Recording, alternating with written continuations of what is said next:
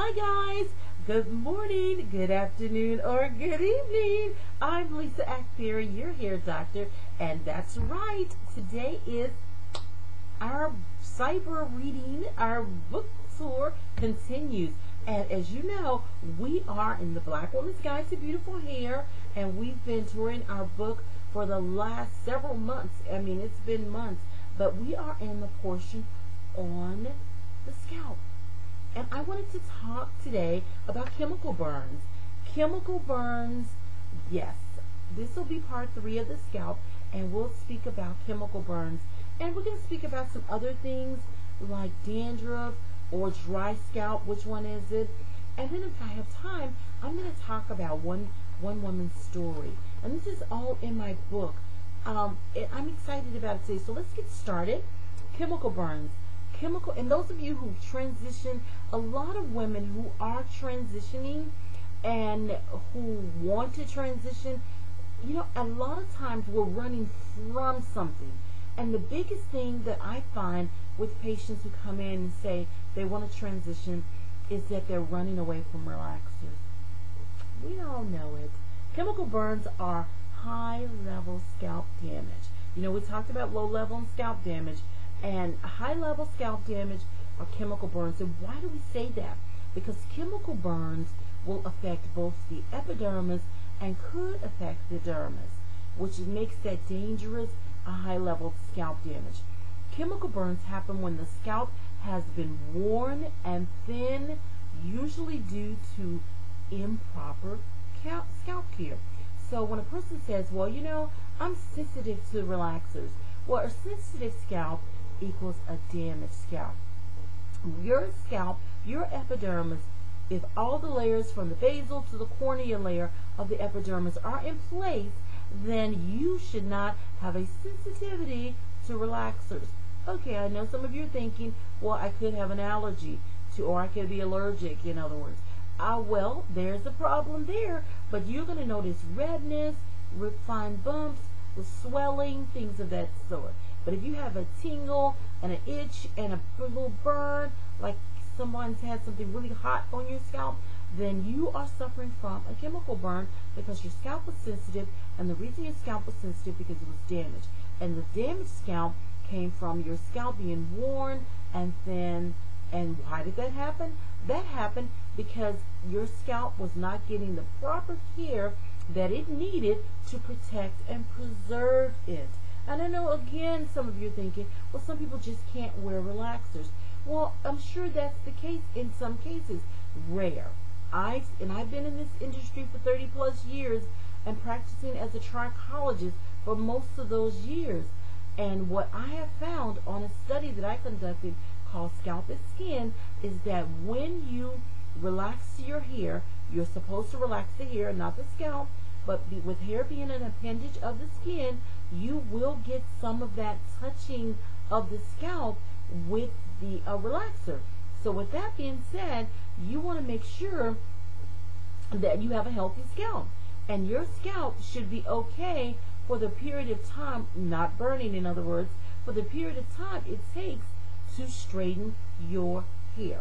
So if you're burning with relaxers, you haven't made the transition, you're still relaxing your hair, that's not a bad thing, but if you're burning with them, that's a bad thing, okay? It's okay to have your relaxers if that's what you choose. It is your choice, and I know sisters out there natural, my natural sisters, we want everybody natural, yes we do, but there's some women that aren't. And there are sisters too, and they need support. So I'm a trichologist, and I'm out here to help all, okay? So just tell your sisters out there with relaxers to tune in to this particular YouTube show because I am going to talk about chemical burns. Because chemical burns, if you're not careful, you're going to end up with more problems. So let's move on. When the scalp has become worn and thin, that's usually due to the improper scalp care. As I said, in many cases, the scalp has been exposed to either high pH shampoos, improper application of certain chemical treatments. It could be color, it could be relaxer, it could be other things. So my natural hair ladies who are wearing color, you may have natural kinky hair, but does not mean it's completely natural. And that's okay, but you've got to take care of it. Also, sometimes overexposed to chemical treatments, I mentioned that. In some of the studies that I conducted, as I said earlier, on the effects of chemicals and how the scalp and strands react to them when they're improperly applied. When you leave a chemical on for a period of time, different lengths of time, I find that a chemical relaxer will completely dissolve the scalp and the strand. What happens, isn't that something? That's what makes a chemical relaxer so dangerous. What happens when you get, I'm not trying to scare you guys, okay?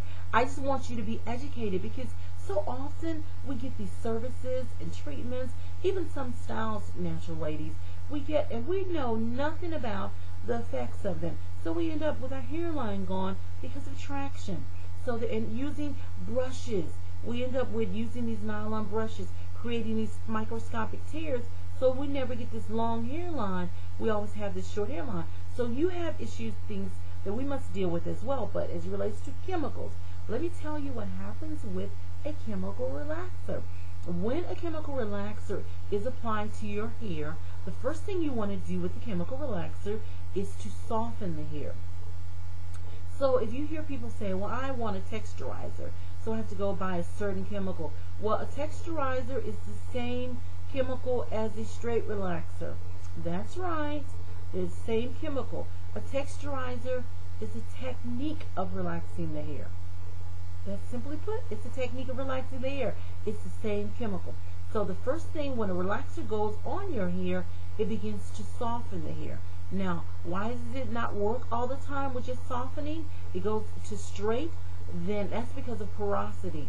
So this is why when you put these chemicals on as well, ladies, you have to have healthy hair. Just because your hair is natural, I've had some of my patients decide, well, you know, I want to go relax, I want to have my hair relaxed. So they come in, they say, well, I'm going to get an analysis first, and I want to see what you think. And I show them where their porosity is so poor that relaxer is going to absorb quickly, and their texturized technique will be shot.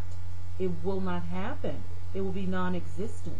So the texturized is where the actual relaxer softens the hair and brings it from a kinky pattern, and it opens it up just a little bit to a more of a wave pattern.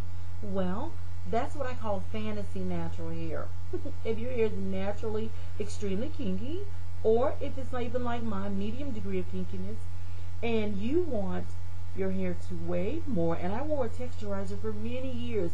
It was actually my favorite thing to do with my hair because I had a lot more versatility, manageability, a whole bunch of things. But since then, I've done all these studies with natural hair, so I don't have to have a texturizer. I may do another one day. I did enjoy my texturizer, where it's a technique of relaxing the hair, where it removes a certain degree of the kinkiness from the hair so that there's a wave pattern. But you have to have good porosity. In other words, the ability of the hair to absorb chemicals, that has to happen in a controlled manner. And if your hair is over porous, then it is not going to relax that hair in a controlled manner. So it'll go from kinky to straight instead of from kinky to soften, which is texturized, and then moving on, which brings me to the next part. Once a relaxer has softened the hair, then it moves on to straight, which is the reason why most women who get relaxers get it, because they want a permanently straight form to their hair. Now, there's nothing wrong with that, my natural ladies. Let's not get mad at them. Let's just know that you have to be educated on how to relax your hair if you're going to wear a relaxer. Okay? So you're going to end up with problems, not only chemical burns, and we're going to get back to that, but you're also going to end up with overprocessed hair. And we're going to talk about that more when we get to the part on the hair. But back to the chemical. So it starts with softening, then straightening, and then what happens after that? Because the chemical has the ability, a chemical relaxer, to thin out the hair. So the next part will be thinning. So you soften, straighten, thin, which is why so many women who have relaxed hair will have longer hair, but then they'll have this thin hair. You feel your hair and the bulk is gone. It's not near as bulky as it once was. Not good. So you have what we call a unnatural texture change. That's right.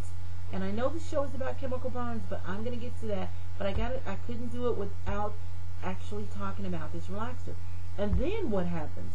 It starts to dissolve. So you go from straight hair, kinky hair, to softened hair, texturized, to straight hair, to thin hair, to dissolved hair.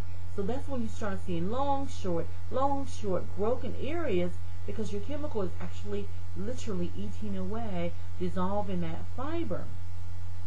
Well, how does that happen? And some patients will say, I'll get my perms every 6 weeks. Well, most cases, the actual technician or stylist, unknowingly, they're not doing it intentionally, they're overlapping.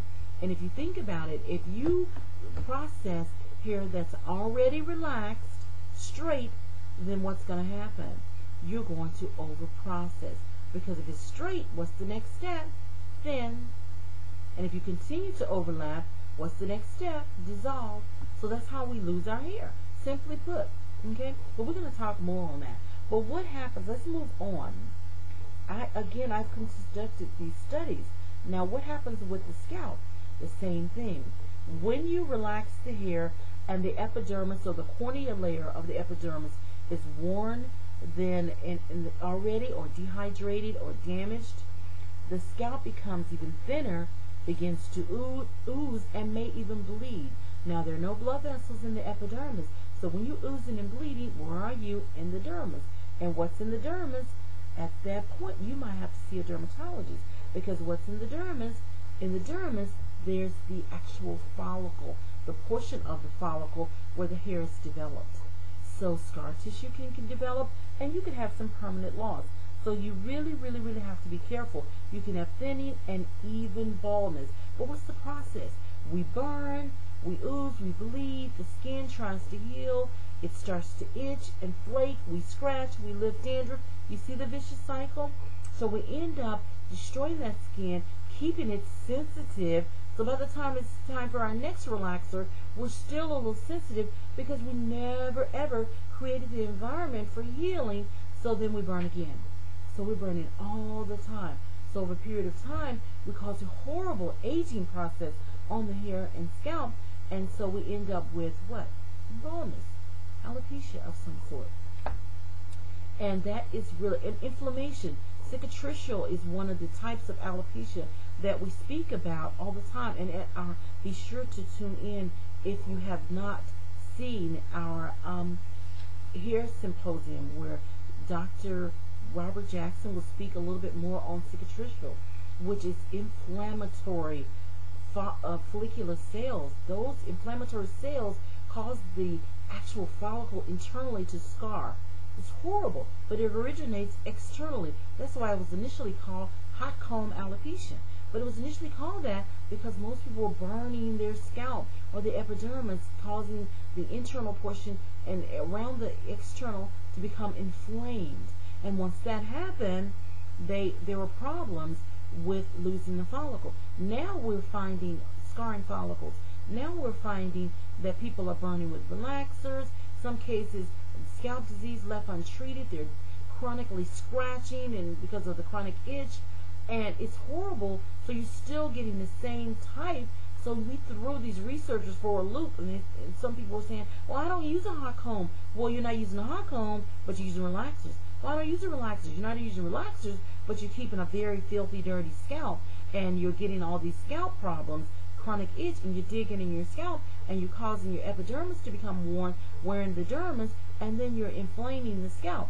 So one way or the other, you're getting damage to that follicle internally, and the inflammation develops, and the scar tissue develops around the actual follicle. So ladies, it is serious.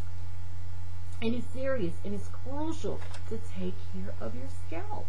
And chemical burns come when you do not have a healthy scalp. And how do you create that? And we're going to talk about that. Hold on. For many years, women have used these so-called no-lye chemicals applied, not knowing that it may be adding to the problems.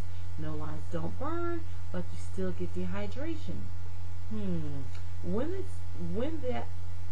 they turn to their stylist for help, they realize that their hair care professionals also believe that no-lie relaxers are milder than chemicals. But a lot of professionals now are hip to that. They know that they're not milder. They know there's no such thing as a no-lie relaxer. But all chemicals have some form of lye, whether it's sodium, lithium, potassium, calcium, hydroxide, lime. And they have potential for harm because it is a chemical. Period. End of discussion. That's what it is. If a chemical is used properly by a trained professional, and you want to speak with your professional about that, okay? When your hair and scalp, trained professional, then your hair and scalp will not become damaged because she's going to do all the preliminary things, the inspections of the scalp. She's going to make sure that she pre-treats your scalp. She's going to make sure that your scalp is healthy. And if you have a chronic itch, do not chemically treat your hair, okay? All right, although the relaxer is applied to the hair, as I said, it's going to get on the actual scalp. So ladies, remember that a sensitive scalp comes from a damaged scalp, and a damaged scalp comes from a worn thin epidermis. So we have to look at what's on our scalp, how our scalp feels. Notice the symptoms. How do we feel? If you have an itchy scalp, that's saying that there's something wrong. An itchy scalp may mean that you need to go shampoo. It may mean that your scalp is dry. It may mean your scalp is injured. It can mean a number of things. But you do not relax an itchy scalp. You just don't do it. You don't relax a flaky scalp. You don't relax a scalp that's thin and oozing, sores. You don't do it. Okay? You can cause more problems. Okay, we're going to try to get a couple of more things in. We will be able to get in information on the dandruff on the scalp. But you know what? I want to stop there. I'm going to keep this one a little short. And next week, we're going to talk about dandruff or dry scalp. And then I'm going to talk about one of my patient's story and some of the things that happened to her. And then we'll get into negative buildup. We got a lot of stuff to happen. But I want to use the end of this to answer some of your questions. I said I was going to keep it short. I never do that, right? But I want to respond to the questions you had and the comments that you had on the last video so that you'll keep those comments coming. I do want to address them. One of you said, thank you so much for sharing. You are so welcome. Someone else said, you are such a beautiful person inside and out. May God continue to clothe you in grace, love, and mercy. Oh, you are so darling for saying that. The next person said, very informative. Thanks, Dr. Ackberry. I would just like to know how to reduce shedding and breakage. My hair seems too fragile each time I pull strands. They come out. Thanks again in advance. One thing you want to look at is deep conditioning. Deep conditioning and what we call plussing. Plus conditioning is where you use protein moisture conditioner combined. And on my website, I have a great deep conditioner. But if you have a good deep conditioner, you want to make sure you have protein and moisture. You need strength and hydration. You want to sit under the dryer. Put that conditioner on your hair. Then you want to put a plastic cap on. Wait about 10 minutes. After 10 minutes, take the plastic cap off. Notice the conditioner has gone into the hair. We need to push conditioner in that hair until it stops taking it. Okay? Until it throws up. Well, you want to put after you put the deep conditioner on for 10 minutes and it's absorbed, you put more on. You work it in, put a plastic cap on, sit on the dryer for 10 minutes and put more on, and keep doing that in those intervals, 10-minute intervals, until your hair stops absorbing it. Actually, ladies, that's the only way to get true deep conditioning, because your hair is not getting what it needs. When you notice that you take your plastic cap out and it looks like your hair absorbs the conditioner, that means it all went in. You want it to go in, but you put more, and you want to put it until it stops going in. The heat causes that temperature to rise, and it draws the conditioner into the hair. So, medium setting, no sweating on the conditioner. All right.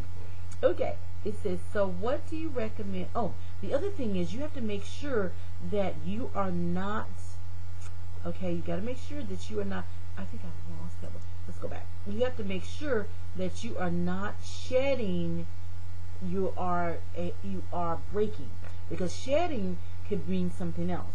If you're naturally shedding, that's okay. You want to save the strands, separate them, make sure that we have natural shedding. If we see bulbs, it's a little club-like tissue on the end, that's natural shedding. If you don't have that, you have just a little thin piece, a little short pieces, that's, or the little balls, that's breakage. Okay? If you have an excessive amount of shedding, then you really want to be seen. You can send those strands in, and I can read them under the microscope to see if we're shedding prematurely, or you can see a trichologist in your area, or even a dermatologist. Okay, guys? All right. Because deep conditioning, if you're excessively shedding, is not going to help. There may be some underlying problems that you may need to have checked out. Something going on internally. Okay, and this one says, which is better, permanent dye or semi-permanent dye? Well, we don't want to use dye at all, but I know what you're saying. Let me talk about permanent. Semi-permanent is just going to deposit color pigments into the cuticle layer. Permanent can deposit or draw color pigments from the cortex. So the semi-permanent will definitely be milder. And she said, I would love to know more about scalp damage and hair loss. Keep listening, you will hear it. Thanks for another valuable video. You are welcome. It says, full of useful and practical information. And she had a couple of questions. Is the PPD in most hair dyes damaging to the hair follicle? Since it's a chemical, can it cause scarring, alopecia? Can a person experience an allergic reaction that reveals itself through hair loss only, as opposed to physical symptoms such as scaling, itching, and tenderness? Wow, that's packed, but let's try to get to all of them. PPD, some people are allergic to it, and so when you have a rash, anytime you use a semi-permanent color or permanent color, you may have an allergic reaction to that color, and you'll see redness, rash, discontinue, and it should go away. See your dermatologist if it doesn't. Can it cause scarring, alopecia? It cannot cause scarring, alopecia unless the area becomes inflamed and that is not treated quickly. If it's treated properly and quickly, then it won't scar and it won't become a permanent alopecia. The next one, can experience a reaction. You can experience a reaction, but it shouldn't manifest in hair loss. Only way to manifest in hair loss, because what happens when most people get that little rash after using these colors and after using certain chemicals, they will scratch that rash after a period of time. And again, it's all about the inflammation with these types of problems, inflaming the actual internal portion of the follicle, and it's scarring. So that's what would happen. The itching, it says, opposed to the physical symptoms, itching, tenderness.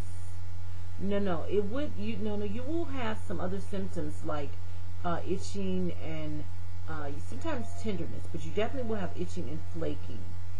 Okay, and it says here, the next one, I sometimes have tender spots on my scalp when I press down on certain areas. There is little pain in some areas. There is a pimple in the area, but most cases there's nothing there and it's just tender. What can cause this? I am natural and I shampoo my hair with a pH balanced shampoo every 3 to 4 days. Stay with the acid balance shampoo, 4.5 to 5.5. pH balance is 7. Our hair and scalp is more acidic, so stay with that. The other thing is if there's pimples on the scalp and they are persistent, you will need to see a dermatologist. There may be some inflammation there. There also just may be a hair there, maybe something simple.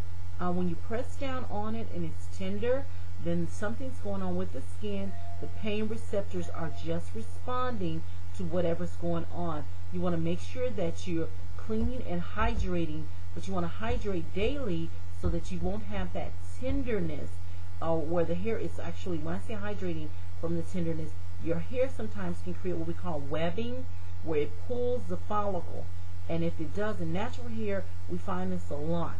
So your hair on the right side of the part pulls the hair on the left side of the part. The hair on the left side of the part pulls the hair on the right side of the part. And then you have problems. Okay, so I think we've got one more. Oh no, we have two more. But I'm out of time. I've got to go to work, guys. I love you so much, and I'll get those other two questions. Thank you so much. To God be the glory in Jesus. I will talk to you real soon. Bye-bye.